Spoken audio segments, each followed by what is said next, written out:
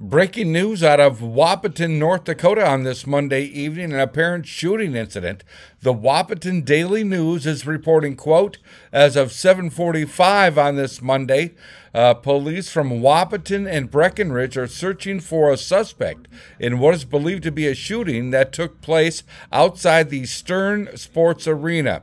At least one person is believed to have been wounded in the shooting incident.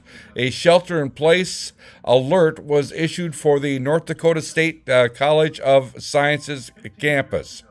No further details yet, but an apparent shooting in Wahpeton, North Dakota on this Monday evening. I'm Neil Carlson reporting for iNewZ.TV.